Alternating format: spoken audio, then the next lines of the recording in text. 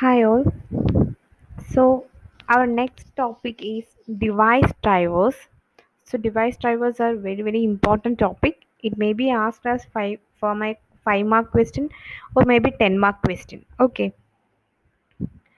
So what is a device driver? A device driver has a set of routines used by a high level language programmer uh, that is ourself human side.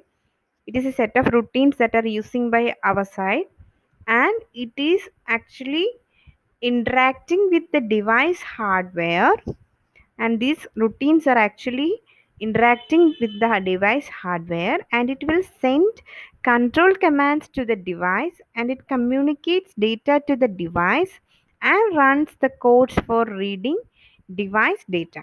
So actually it is the set of routines that are written by ourselves, and it will interact to the hardware part of the system, and it will send commands to the devices, and it will communicate data to the devices, and actually it runs codes for reading device data.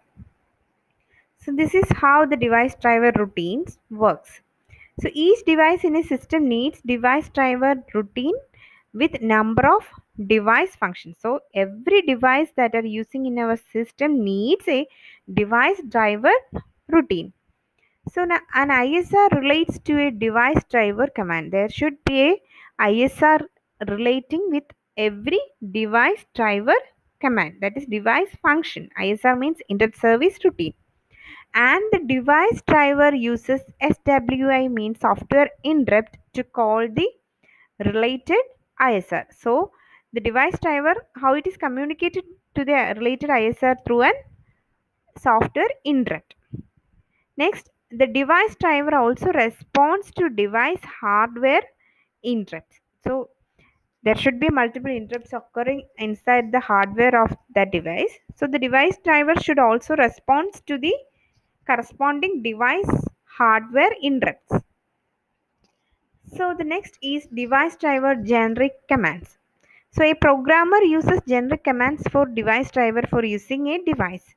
So the operating system provides these generic commands. Each command relates to an ISR. So every command we are using is relating to a particular ISR. The device driver command uses an SWI to call the related ISR.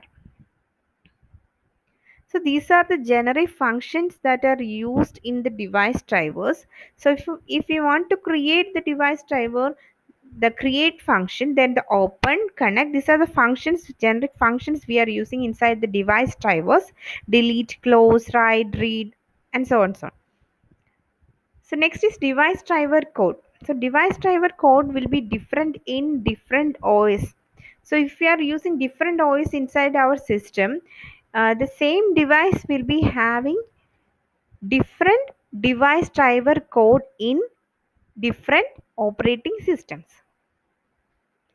So device driver does the interrupt service for any event related to the device and use the system and IO buses required for the device service.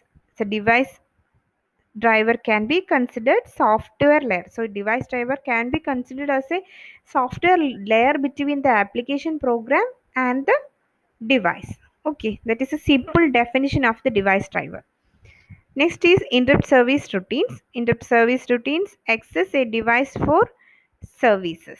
That what are the services? Configuring, initializing, activating, and so on so. So next is interrupt service routines. This implements the device functions of the device driver. This is how it works. So these are the commands that are giving to the device drivers, that we are giving these commands to the device drivers.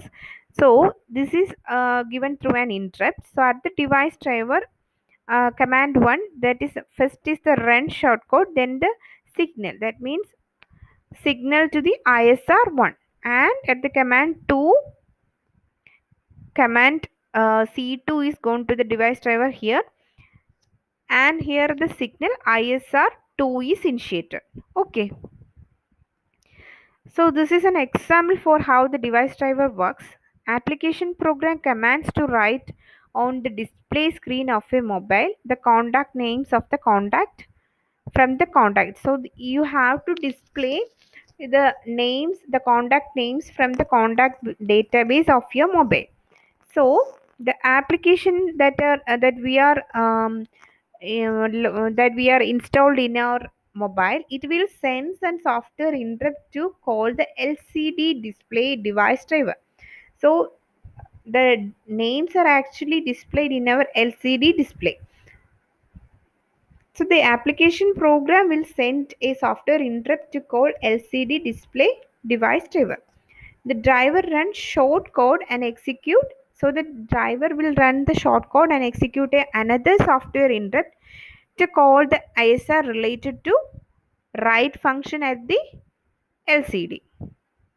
So the device driver does that without the application program. So the application program doesn't know how does the LCD device interface in the system. Application program doesn't know how it is interfaced with the system. It simply does what? It simply calls a software interrupt to the LCD display device driver. So it doesn't know the LCD device interface in the system. What are the addresses by which it is used, and when, what and where are how used are the control registers and status registers in that. So this is how a device driver works inside your system. Uh, this is this is how it is fetching the informations from the particular devices. Okay, okay, thank you.